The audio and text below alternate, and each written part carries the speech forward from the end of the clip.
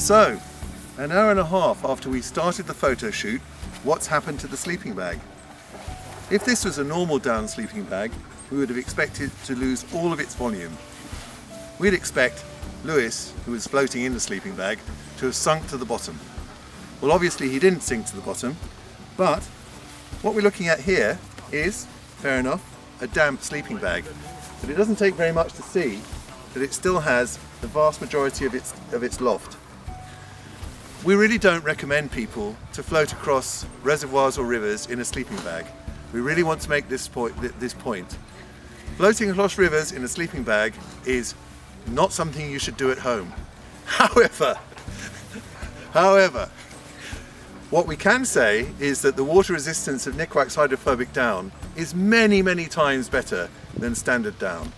And what that means is if you're sleeping outside and you get damp in your tent, you are really not going to get anything like as cold and wet as you would do if you had standard down. What it means is that you're protected in a situation when it's really cold and there's condensation inside of your tent. That's what this product is for. However, it was definitely fun pulling Lewis across the reservoir. Thank you.